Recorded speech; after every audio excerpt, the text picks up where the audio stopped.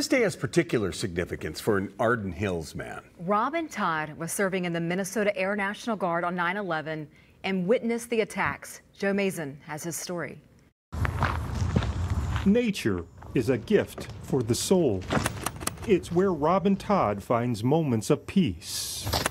I appreciate life. 23 years ago today, It wasn't good. Robin witnessed an act of war. Next words out of his mouth are, "Those bastards got the Twin Towers." On September 11, 2001, Robin was serving with the Minnesota National Guard 133rd Airlift Wing in Washington, D.C.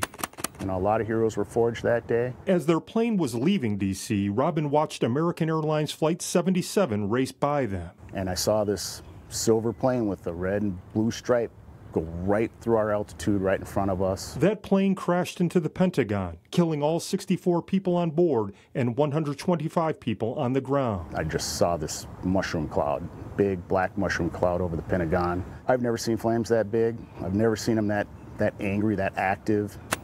As the crew of 8 flew home over Pennsylvania, And I saw a column of smoke rising, and it was pancaking, you know, kind of with the clouds, so I called it out right away. Robin saw smoke from United Flight 93 that crashed near Shanksville, killing 40 passengers and crew. Did it make you angry? Yeah, I was pretty ticked.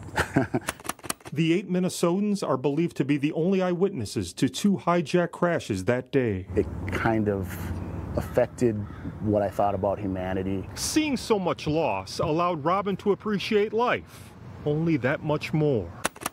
It took me a long time to come back from that. Valuing the small things. My perspective has changed on life. Keeping the faith in all things. Thanking the Creator and enjoying a beautiful day like this. Take a moment.